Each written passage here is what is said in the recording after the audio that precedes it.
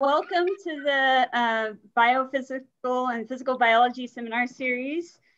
Today, it's our pleasure to have Sindy Tang and David Sivak. And our first talk is Sindy Tang from Stanford, who's going to tell us about microfluidics platforms for studying single cell wound repair.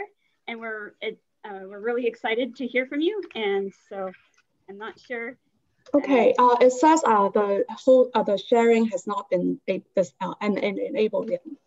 Okay, so we'll take one more minute while we work out our Zoom. It should work now. Okay. All right. Let's see. Okay, can you see? We can see. Perfect. Yes. Thank you. Perfect. All right, so let me move my screens around. Okay. Okay. I think this is good. All right.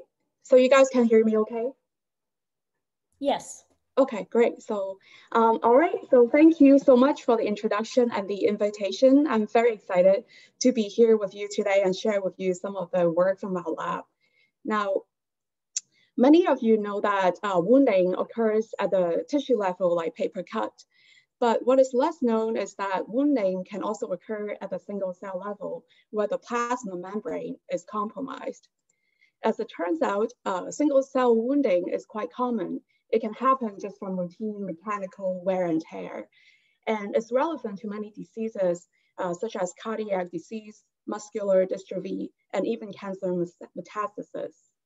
Now, for those of you who know about tissue level wound healing, which is often achieved by generating new cells to replace the ones that were lost at the wound site, this strategy may not work for single cells, as you may not have neighboring cells to help you out. In single cells, I'd like to think of it like Apollo 13 in space. If there is a hole in the spacecraft, you may not have anyone around to help you, and you're pretty much on your own to fix the hole or you die. So coming to this problem as an engineer, it allows us to ask questions that may not be typically asked by biologists. So the first question that we ask is, when there is a wound, how long does the cell have to fix it? So without any biological background myself, and without doing any experiments, we thought, well, why don't we do some rough back of envelope estimations? So the first estimation we did was to see how long it may take for stuff to spill out of the cell when there is a wound. So we estimated that if there's a wound size that is about 10% of cell size, the leakage rate can be up to 1 to 80% of the cell volume per second. Now this sounds really fast. So we tried another approach, which is to look at the diffusion of calcium into the cell. And calcium is mostly toxic to the cell. So by looking at the diffusion time and a cell size that's about 10 microns, we estimated that the diffusion time is also on the order of 1 to 10 seconds. Now, even though this is a very rough estimate, it actually agrees quite well with experimental values. And in a range of different cell types, it was found that the healing time is on the order of 1 to 10 seconds. So the bottom line is wound healing occurs on the order of seconds and not hours or days. And this is really important because it tells us that the tools or the instruments that we develop and use should have a timing resolution that is better than seconds in order to capture the dynamics. Now, there have been quite a few studies on wound healing. A lot of them were done in Xenopus oocytes. And from these studies, it's found that when there is a wound, the influx of calcium and or oxidative species will trigger the wound response to get started. And once it's started, there are a few different mechanisms that have been reported. And one of them is a contraction of the cytoskeleton like ectomyosin to kind of close in on the wound. And once that happens, there's also the patching of the membrane hole by fusion of the internal vesicle membranes with the plasma membrane. And there are quite a few more that have been studied and reported. So this is a relatively simple picture but there is still a lot that is still unknown, and there are still quite a few unanswered questions. For example, the detailed mechanism of wound healing is still not quite fully elucidated. And the other question is, what makes the cell decide to heal or die? And also, what makes some cells more ready to heal than others? So all these are not quite fully explored yet. So in our study, we use Stantor ceruleus as our model organism. Stantor is a giant single-cell ciliate that is free-living and can extend up to 1 millimeter in length. And it was first introduced to us by Wallace Marshall at UCSF. Now, what is amazing about Stantor is that it can heal really drastic wounds. As early as 1901, Thomas Morgan reported that he can cut the Stantor cell into many small pieces. And one thing special about Stantor is that it has many nuclear nodes. And as long as the fragment has some DNA, Morgan found that the fragment can heal the wound and also eventually regenerate into a full organism.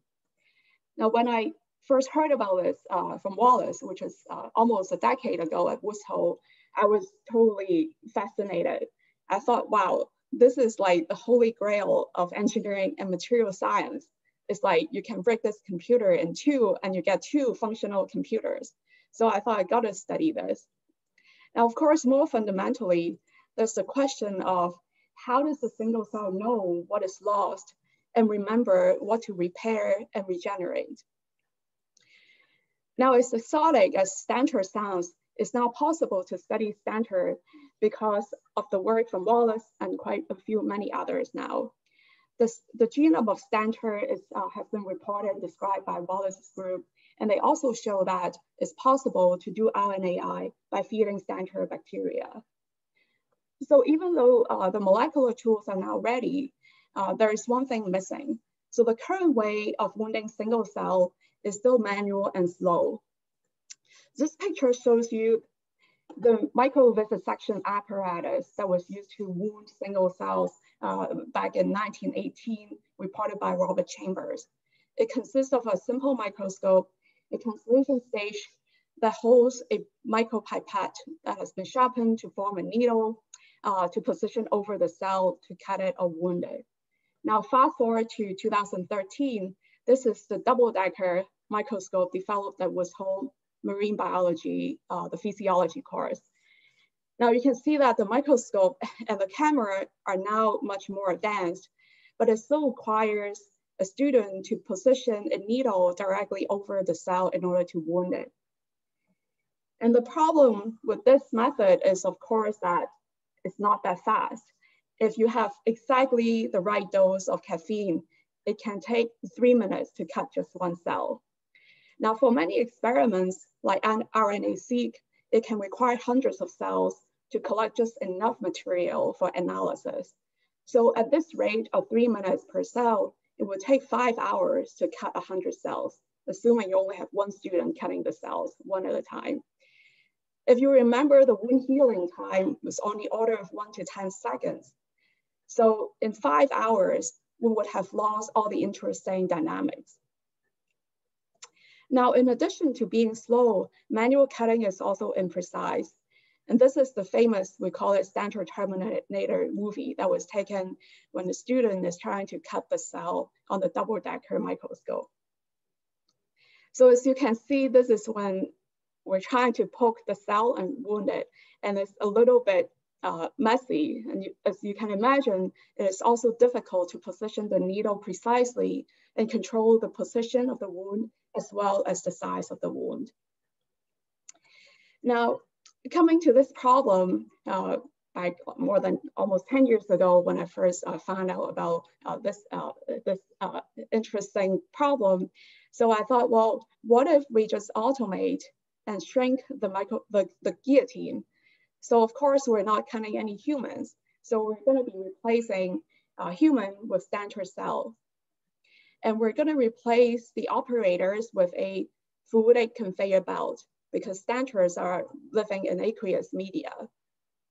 And finally, instead of having a knife that will come down and chop off the head, we'll replace with a fixed knife and deliver the stantor cell using the fluidic conveyor belt to the knife.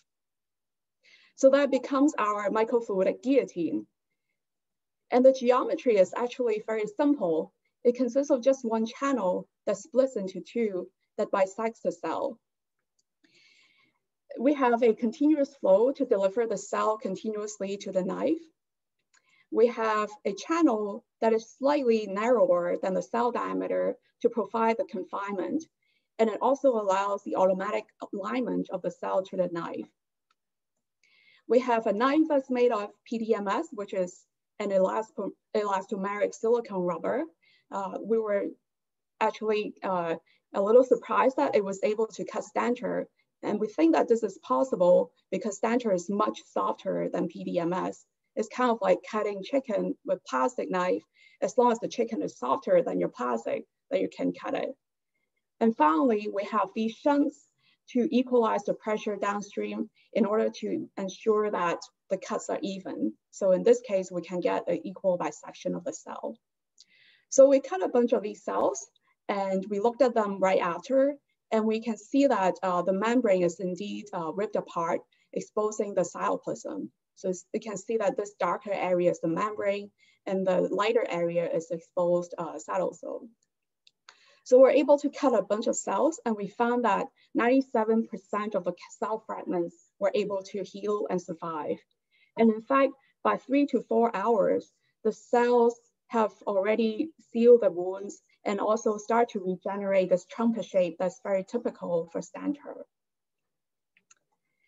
So now that we show we can cut a bunch of cells without killing them immediately, the next question we ask is, how fast can we cut the cells in the microfluidic guillotine?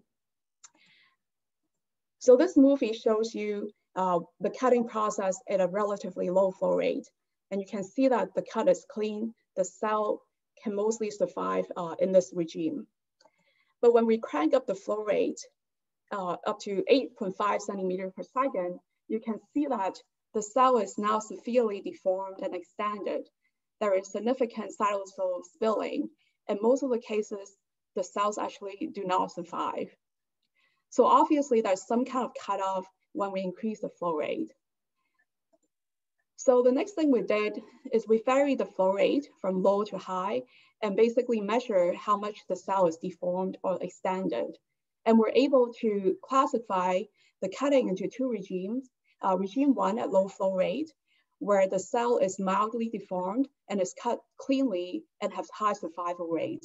And regime 2, where the flow rate is higher and the cell is severely deformed with significant cytoplasm spilling and much lower survival rate.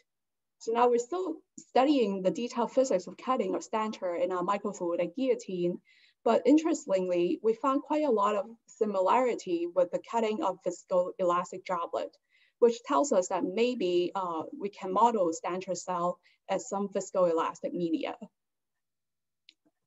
So practically, the characterization of the regime 1 to regime 2 transition is helpful because it can tell us the maximum rate that we can run the guillotine at. Because the cell survival drops dramatically, transitioning from regime 1 to regime 2, it tells us that the maximum cutting throughput we can get without killing most of the cells is in a single guillotine, is right at the cutoff between regime 1 and regime 2, which is about 1 to 2 centimeters per second. I'll come back to this later. The next problem that we came upon is that cell debris also builds up on the blade during the cut. So in the first cut, you can see that the blade is clean and the cut is clean. But by the 5th cut, or even the 10th cut, the cell residue builds up so much in the blade that it eventually clogs the channel and we cannot cut anymore. So this is a big issue if we want to cut hundreds of cells, because obviously we cannot cut more than 10 here.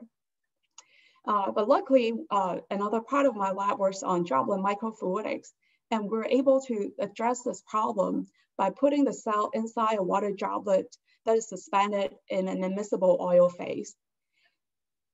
the surface tension between water and oil was actually sufficient enough to grab whatever cell residue that was left over on the blade and remove it from the blade and provide the self-cleaning purpose.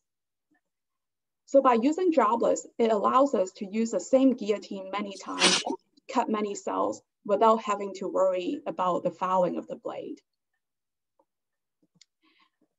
So finally, we can put everything together.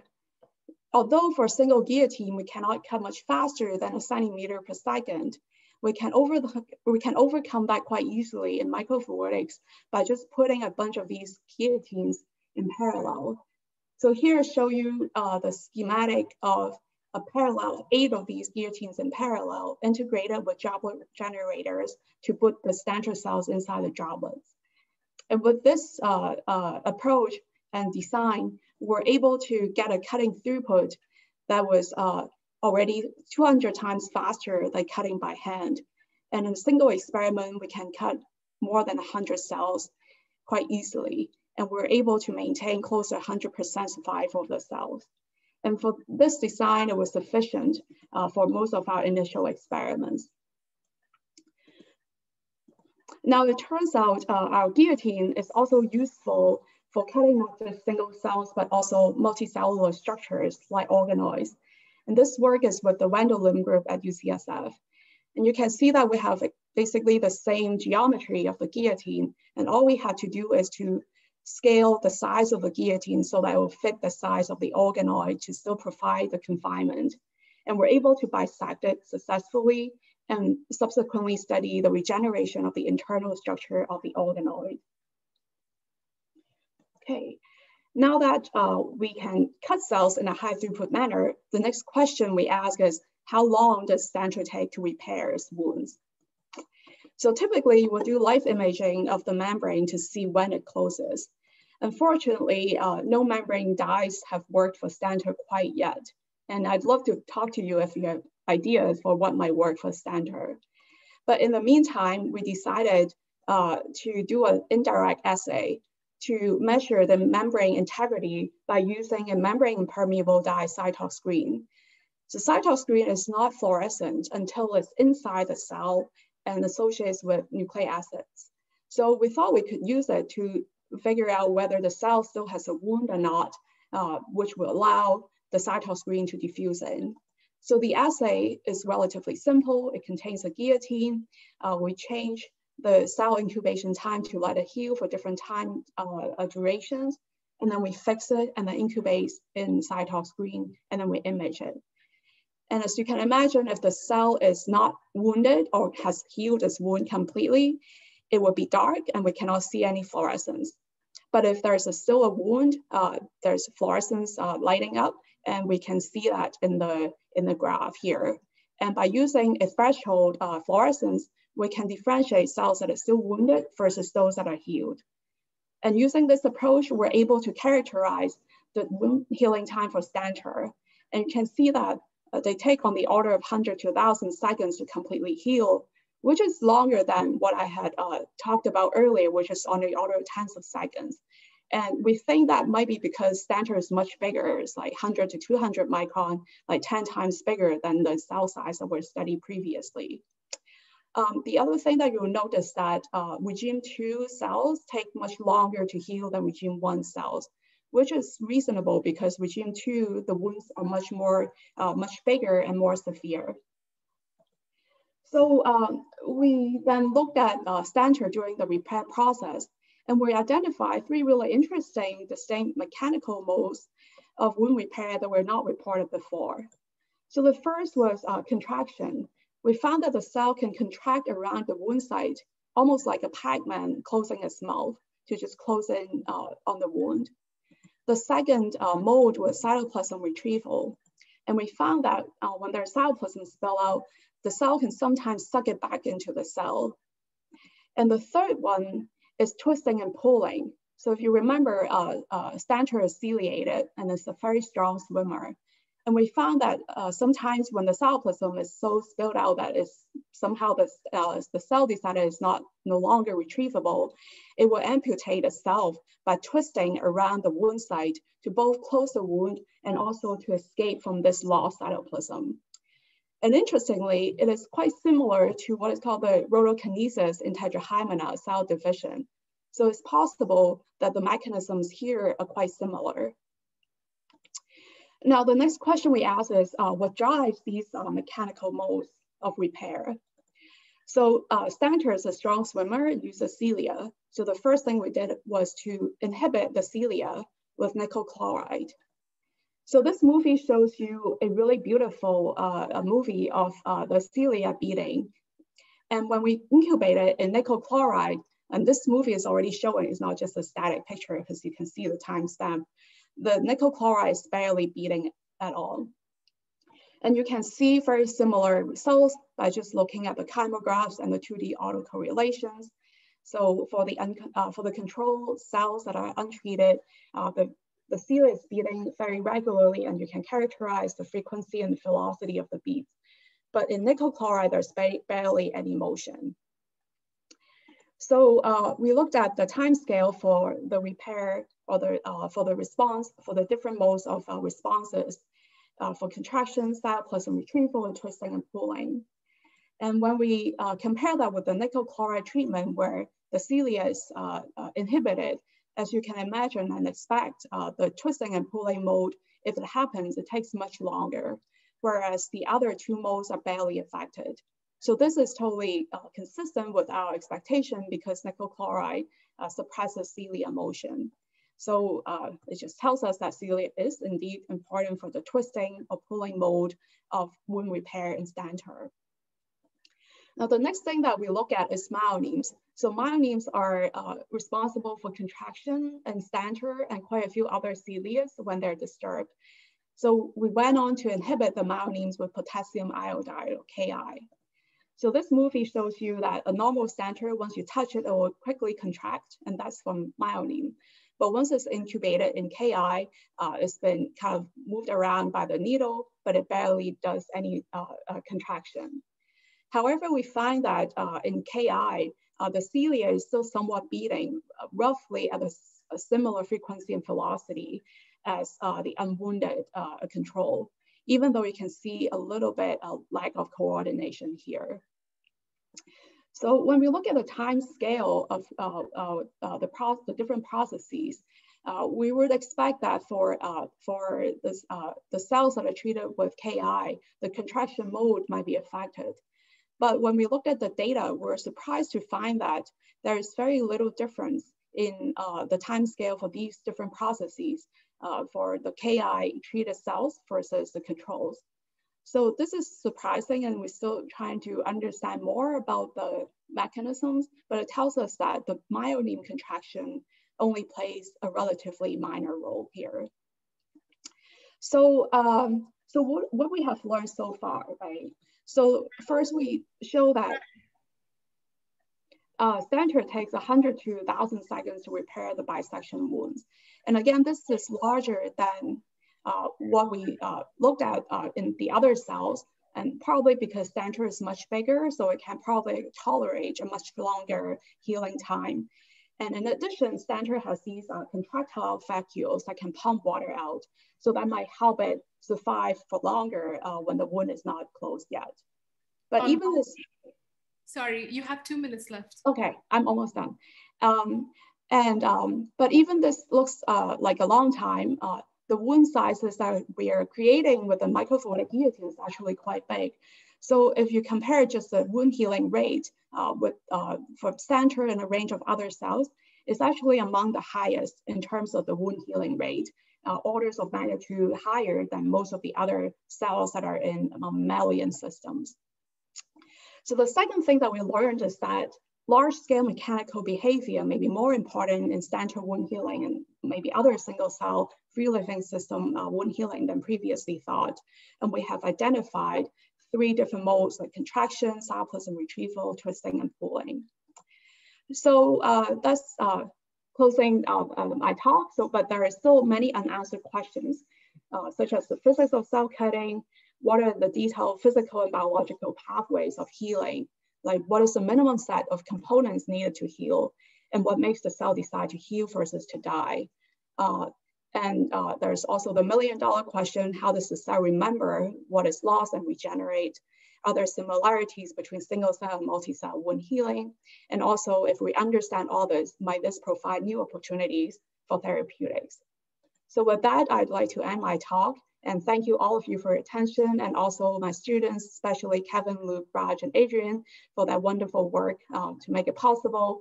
And also Wallace Marshall, of course, and Wendell Lim as a collaborator who inspired us to start this work to start with.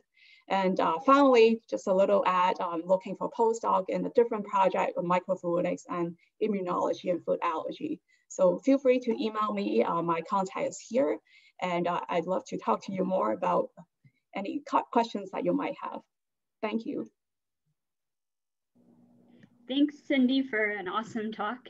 And we have quite a few questions. And so I'll just start with an early question that you sort of, that you've addressed a little bit, where when you talked about cytoplasm retrieval, but somebody asked, Ashok Prasad asked, if you cut the cell in half, are you basically losing all the liquid in the cytoplasm within seconds?